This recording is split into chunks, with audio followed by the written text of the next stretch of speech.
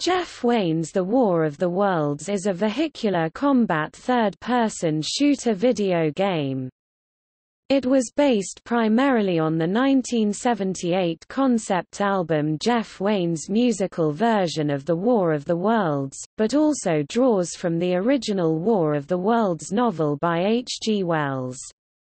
The game was developed by Pixelogic and released in Europe exclusively for the Sony PlayStation in 1999. The game was never released in North America. The game's visuals are based heavily on the album's artwork, which was created by Mike Trim, Jeff Taylor and Peter Goodfellow, though it reuses audio and graphical elements of Rage Software's PC game of the same title, and is set during the same time period. It is not a port, remake or re-release of that game, but an entirely different adaptation of the same source material.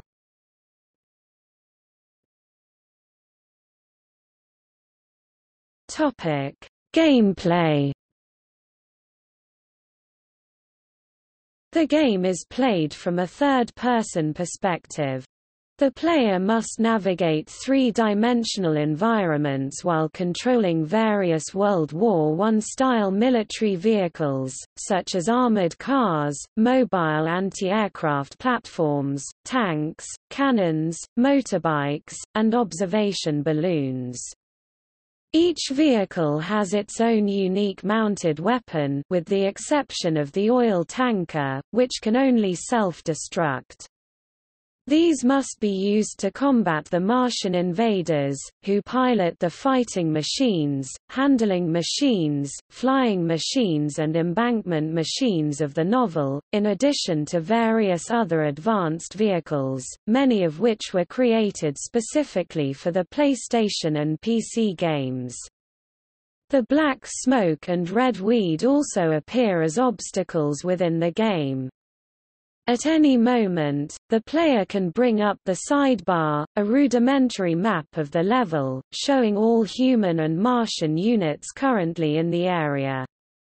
From here the player can instantly switch to any human vehicle or turret currently in their control. The game features 14 preset levels, with varied missions such as destroying a Martian base, stealing a Martian flying machine, and managing the evacuation of a human village. Some levels are more focused on strategy than direct combat. The player is often required to transport civilians, engineers, or soldiers from place to place, escort armored lorries, and collect scrap material to be used in the creation of new vehicles. The game is not compatible with the PlayStation memory card. In order to save their progress, the player must note the password given at the end of each level, excluding the final one.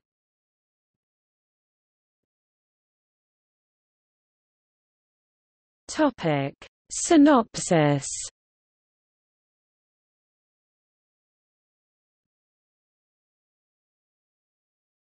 Topic: Setting. The game takes place in 1890s Britain, and is faithful to the alternate history setting of the source material. Throughout the game, the player gets the opportunity to explore numerous urban and rural locations, including London, Dover, Oxford, Glasgow, and the Scottish Highlands. The vehicles used by the human forces are generally appropriate to the setting, while the Martian war machines and installations are more fanciful and baroque, showing a steampunk influence.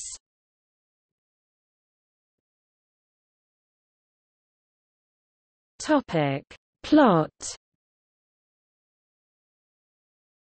The game features the same opening and closing cut scenes as the PC game's human campaign.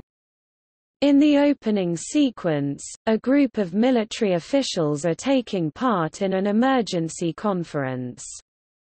The previous morning, a bizarre craft had landed in Horsell Common near Woking. This cylinder contained the advance of an invading army. Its occupants began to attack civilians and soldiers indiscriminately. The officials then listened to the testimony of a journalist who witnessed the attack. The journalist's dialogue is an edited version of the narration Richard Burton recorded for the album between 1976 and 1977. It quickly becomes apparent that the invaders are aliens from the planet Mars. The advance attack at Horsell Common was suppressed, and the 4 Martian war machines were defeated by human artillery, enabling the journalist to escape and give his testimony. The officials learn that several other Martian missiles are heading towards Britain, and prepare a military retaliation with the aid of their chief scientists and engineers, and the knowledge that, if Britain should fall, the rest of the world is sure to follow. In the game's first level, the player is given military training, and learns how to control vehicles and fire turrets and vehicular weaponry. At the end of the level, the next Martian cylinder arrives, and the invasion begins wholesale.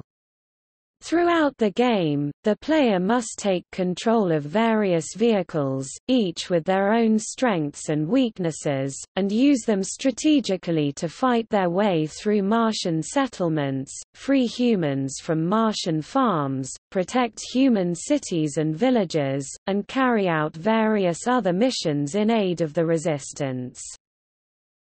The game's story resolution differs from that of the book and album in that the Martians do not succumb to the common cold virus. Instead, they must be fought off with the use of military force and human ingenuity and cunning.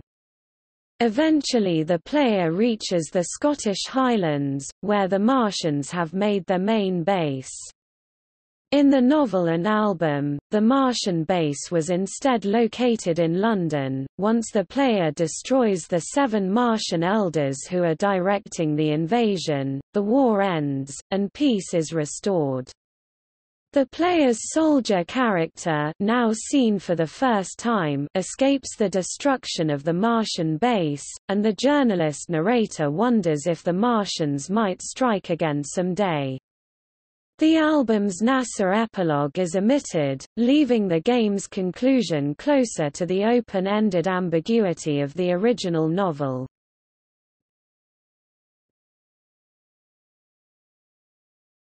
Topic: Soundtrack. The game features an instrumental techno-electronica soundtrack, consisting of 7 remixes of music from Jeff Wayne's musical version of The War of the Worlds. These remixes were arranged, engineered, programmed and mixed by the musical group Max Mondo, along with Stephen Murphy, and were first heard in the War of the Worlds PC game released the previous year. Jeff Wayne oversaw the remixing process. The PlayStation game's score includes versions of The Spirit of Man, Brave New World, Red Weed, Horsell Common, The Fighting Machine, and 2 versions of The Eve of the War, called the Human and Martian mixes. The player can pause the game and switch between any of the 7 tracks at any time. The main menu of the game also features a music player. The remix of Dead London, featured in the PC game, is omitted. Part of the game's soundtrack was later re-released in the Ulladulla remix album.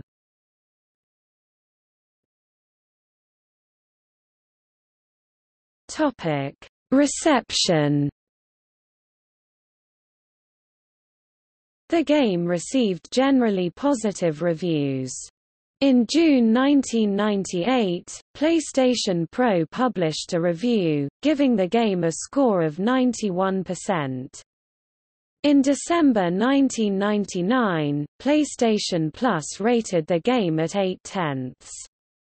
PlayStation Extreme reviewed it in their 24th issue, giving it a score of 83%. In January 2000, German magazine Video Games reviewed the game, praising its variety and selection of vehicles, but criticizing its controls and average graphics. They awarded it a score of 70%.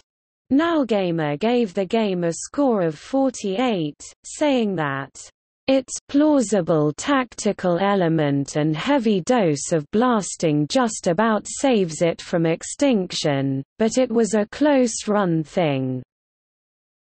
Others criticized the game's unusual mixture of the third-person shooter and strategy genres.